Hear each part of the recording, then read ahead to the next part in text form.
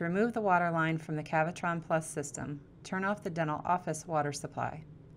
Disconnect the water supply line from the dental office water supply. If a quick disconnect connector is attached to the end of the hose, relieve the water pressure by pressing the tip of the connector in an appropriate container or sink and allow the water to drain.